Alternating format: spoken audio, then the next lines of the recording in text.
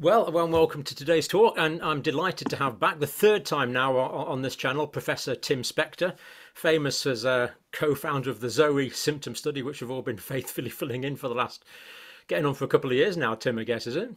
Yeah, no, it would be 2 years in 3 weeks' time. And of course, you're a professor at King's College London, epidemiologist, started twin studies, and we could go on for a long time. Also a physician, of course. So we've got a bit of a commercial break in a minute, Tim, where we're going to be advertising the new Citizen Science project, which you've got me really interested in already. But first of all, you've collected empirical data on this idea of the metallic taste. Now, my initial thinking was if you got a metallic taste straight away, this could indicate inadvertent intravascular administration. But you've collected a lot of data which is very reassuring, and it's hard data. So what have you found, Tim, please? Yeah, well, it was really, listening to your podcasts, realizing that there was this whole new area of metallic taste, which most certainly doctors aren't really aware of, or most medical professionals before you got to it. This phenomenon, and obviously, I think it raised a lot of concern in people that, oh gosh, I had my vaccine, I've got a metallic taste in my mouth. Does that mean, I'm going to drop dead of a stroke or something else like that, worrying, should I see someone?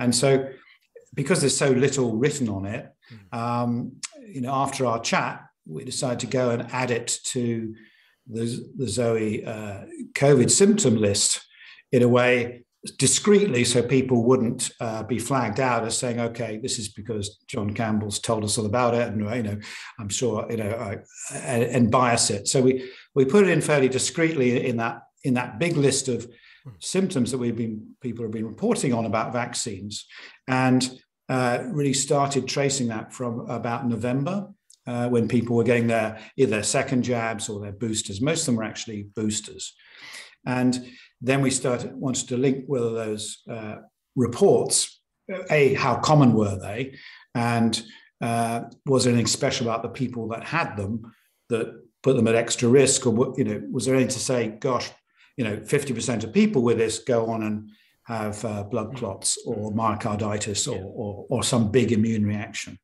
So it was really the first time anyone's really done a sort of population study of this. So that's what we did, and we, from our base of several 100,000 people that in that time frame that both reported some symptom and had a booster, we got about 80.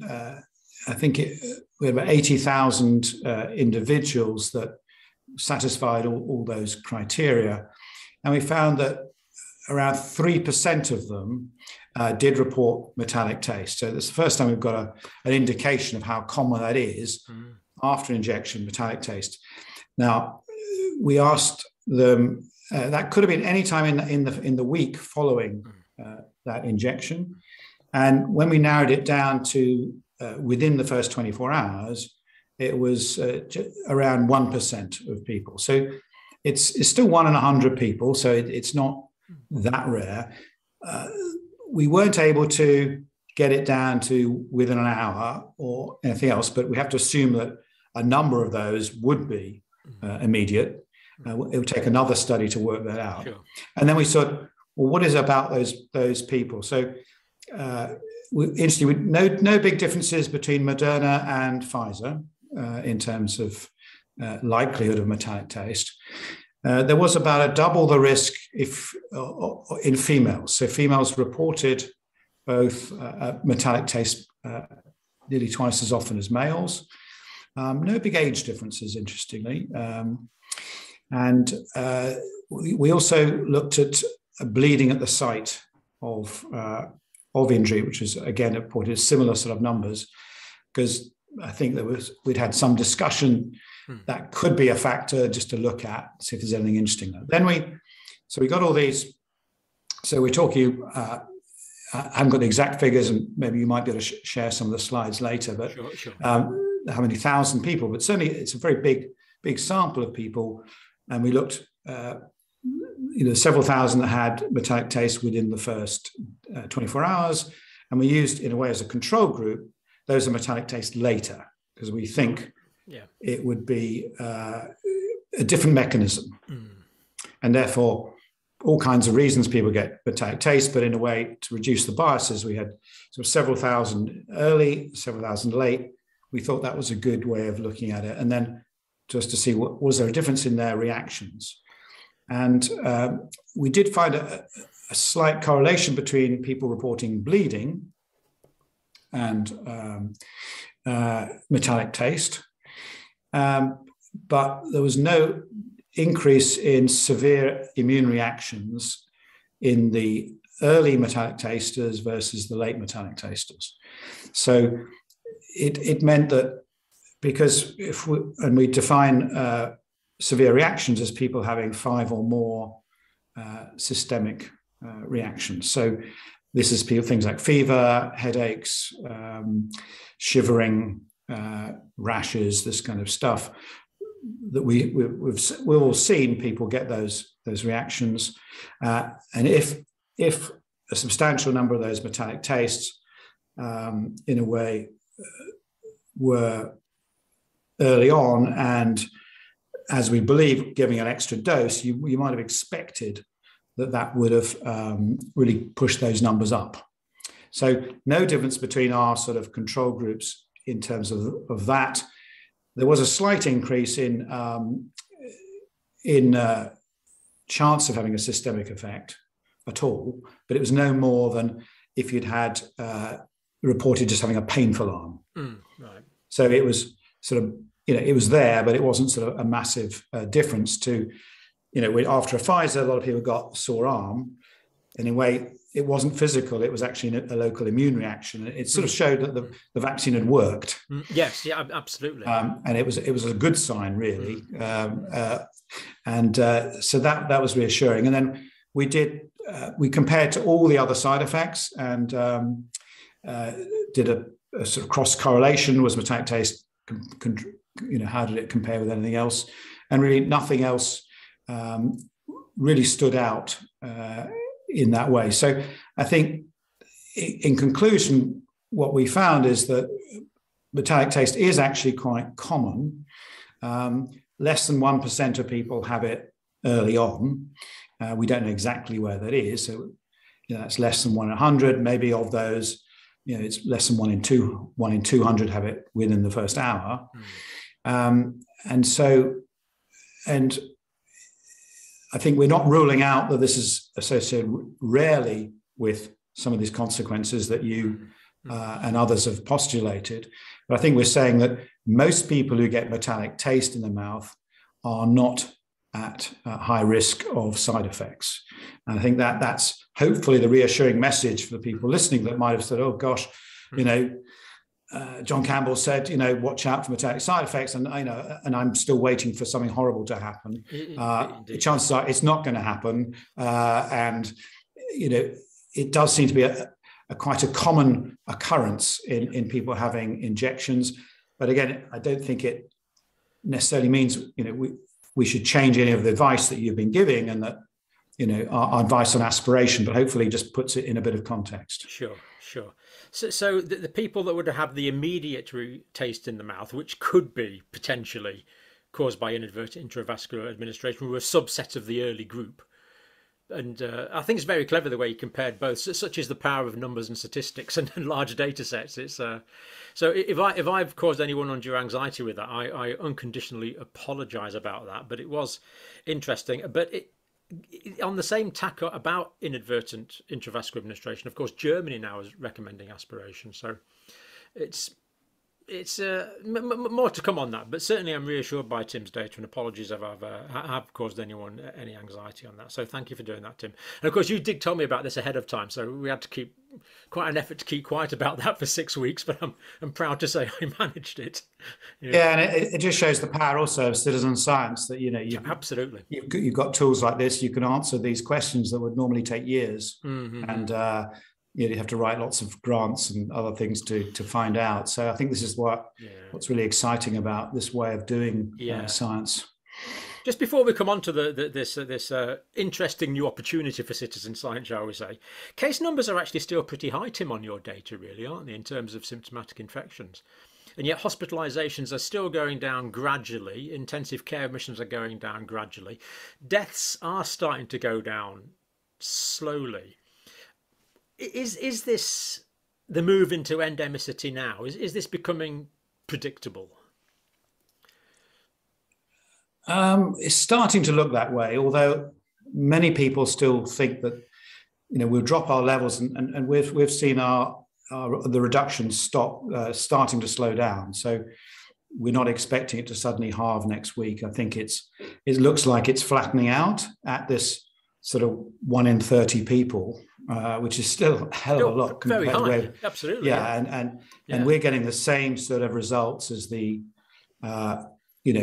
much more well-known ONS study that's been in the news for its finances. So we believe we're real, and this is 5 times what the confirmed rates are in the country. And the confirmed rates of the government are showing reductions. So, the government is saying everything's fine, it's all going away, forget about it. But the 2 surveys are definitely not showing that. And our data, which is always a bit ahead of the ONS, is showing this is slowing down, and it's probably going to stay fairly stable. And we are reassured by the hospitals and the death rates, which I'm agreeing with, are definitely reduced. But I think big question in everyone's minds is, what about long COVID? What are the consequences that maybe this subclinical thing? I got Omicron a few weeks ago, and by chance I was having another operation in the hospital on my knee, and they looked at my blood, my blood gases, and so I was at 91%, and this is 3 weeks after I had Omicron. I didn't have any real chest symptoms. So how many people have got some minor problem that's going to linger on? I think we run the risk of sweeping this under the carpet and just saying, oh, it's all about ICUs and hospitals. But I think with if we continue to have 1 in 30 people all the time with this, a percentage of those are going to have problems. And I just don't. It's unwise to suddenly think we've won. Yeah, it's a good point. The thing that concerns me is there could be some long COVID if it's actually caused by tissue damage. So if there's damage to the myocardium or the pericardium or the lung parenchyma, that could be kind of like a long-term potential deleterious effect, which is a concern. But given that basically everyone now, and how are you now, Tim? You feel okay now from your, because of course you had the Wuhan strain or the original strain back in. Right. Yes, that's right. I've had nearly all the strains now, so that's they're completely different. So 2 years ago I had the Wuhan strain, and it was all in the chest, and lots of fatigue, lots of shortness of breath, nothing up here. This time it was all hitting the nasal mucosa, the sinuses. That sort of cleared up, but I was left still with a lot of fatigue, and was still unwell for about 10 days. So very different, but in the end, both took me out for a couple of weeks, interestingly. And so you'd had the infection, and presumably you'd had 3 vaccines as well. Yes, and I think we've got some data showing that really even the booster doesn't really stop you getting this at all. It just stops you going to hospital. And I think but who knows what the next variant will bring? Hopefully the boosters will stop you getting that. But there's this whole theory about how the immune system in the nose, the mucosal compartment, different antibodies that the vaccine doesn't protect you against. The sneaky virus gets in there and targets those bits in the nose and the throat. That's why sore throat is such a common symptom now on the Zoe app, that which wasn't at all before. And so it's moving around, trying to find a way through our defenses, and I think that's really interesting for. It is. So you've had systemic infection, so presumably you've got systemic memory B and T cells, and now you've had mucosal compartment infection as well, which has probably stimulated long-lived immune cells in the mucosal compartment, we would hope. I mean, do you think you've had a fair immune stimulus from your Omicron experience? bloody hope so. Yeah, absolutely. You don't want any more, yeah. I don't fancy this every 4 months. No, I mean, No, it's, no. but we'll wait and see. This is a sneaky adversary, and we underestimate it at our peril, really. Indeed. Yeah, thanks for that, Tim. So let's go on now and talk about life after COVID, your new project. Now, I don't want to make people jealous, but I think I'm being prioritised for a kit that we can demonstrate. So tell us what this is a really good opportunity for citizen science, collecting data in the way that you have done through the pandemic, and we want to carry this on. How can people get involved in this, Tim? Well, there's sort of two projects which we've been talking about, John. So one is that we want people to continue logging on to the Zoe COVID app, because we are not just doing COVID now, but we're broadening it to use that amazing teamwork we're doing together to combat dementia, cancer, heart disease, mental health issues, and musculoskeletal. And we think we can do this in just the same way that we've been doing with COVID, in a totally innovative way. And that's totally free to subscribe. And we're getting people now to log in and fill in real more detailed health questionnaires, and getting another snapshot of lifestyle, things like your diet and your snacking habits and other little things like this. So really do go back if you've come off the app and look at these other features, because I think this is going to be valuable to the individual as well as the whole science community. And we want to keep that going, really important. And the other project is that we're announcing today to the people who are already on the Zoe waitlist, who've gone to the joinzoe.com website, that we're finally, after years and years of research and a lot of time because of COVID, bringing the Zoe nutritional product to the UK. And so it's already in the US, and people can purchase it in the US. And this just is a way of personalizing your foods for your body. And we do that with a glucose monitor, a blood fat test, looking at inflammation and your triglycerides, and a microbiome test. And we put all that together and give you a really personalized coaching plan with basically an online nutritional coach to try and achieve your various goals. And so that's very exciting, because we've got a lot of people waiting for this in the UK, because I've been talking about it a lot, and finally relieved I can actually deliver. So they're the two things, and we'd love people to really do both, and both feed into our research, because everyone who signs up for either of them is consenting to share their data with everyone else. So we learn more about the microbes. Presumably. Yes, of course, all the data is very safe. It's not given to third parties. It's anonymized, but it is incredibly useful, because it's the power of big data that allows us to personalize it for the individual. And particularly as we're now working out all the subtleties of the gut microbiome, all that, what those microbes are doing, which disease they're linked to, and which foods you can eat or to cut out to improve them or not. And that's incredibly exciting area where, instead of just relying on medicines, we can start to rely on targeted foods for our gut microbes and modify our immune system that way.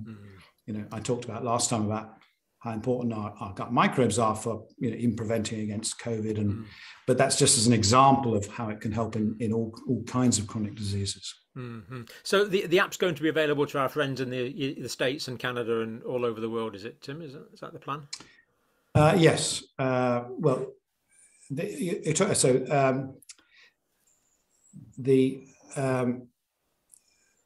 The wider health study is currently just in the UK at the moment. Right, but the app is anywhere. But the personalised nutrition side of it is available in the US and shortly in the UK. Got it. Got it. So this is what I haven't understood until actually I started reading your books. That, for example, when tell us what happens when you eat bread versus when you eat pasta, Tim. That's a great example.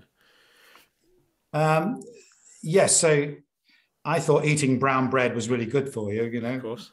Hovis, etc. That we were brought up on this, but it turns out it's the worst possible thing for me, because it gave me an enormous sugar peak, and that meant that there's more inflammation in the body, and that I was hungrier 3 hours later than I would normally be. So I'd probably, over the course of the next 24 hours, eat more, and it was bad for my metabolism. And so that would then have an effect on my gut microbes, etc. So whereas my wife, who I also tested, really annoyingly could eat as much bread as she liked and never got a sugar peak. And so personalizing foods in this way allows you to tailor, what is the best breakfast. So I no longer have porridge oats or carbs or, muesli or bread. I have yogurts and nuts and seeds or a boiled egg. Yeah. And I find that suits my metabolism much better. Means I'm not as hungry 3 hours later, don't have any big sugar dips, and enables you to help your weight without thinking at all about calories. And I think that's the magic of this. And it's, the whole thing is how we can individualize everything and bring a holistic approach to how we eat. So it's not just what you eat, it's how you eat, how you sleep the night before, whether you exercise, or you're a morning person, evening person, all this kind of stuff. So it's a sort of equivalent research project. And we've done about 15,000 people, I think, so far in the US. So we have this huge database that's accumulating, linking diets, foods, microbes, and all these sugar responses. So, yeah, I think in a way it's an extension of this whole concept of people doing experiments on themselves to learn more without having to rely on, governments or agencies to tell them what to do or eat, because there's absolutely no one size fits all. We all totally unique in terms of our gut microbes. Absolutely fascinating. We can't say there's good and bad foods. We can only say there's good and bad foods for a particular individual. So I love this idea because we can collect huge amounts of data, and I can learn personally how to optimize my nutrition, the things that are actually best for me as an individual. So it really is a win-win situation, isn't it? I think so, and I think we're seeing this huge trend. The huge trend in restricted time eating or intermittent fasting that's been driven from the US, I think, but is coming to other countries pretty quickly, is really a reaction to that people want to control things themselves. They don't want to be beholden to some diet company or food manufacturer, or have a restrictive diet, or have a diet sheet given them from the NHS that's inappropriate. I think people really like the idea that they can do this themselves. It's empowering, and I think that's all part of this idea. And in a way, the COVID app is also another sign of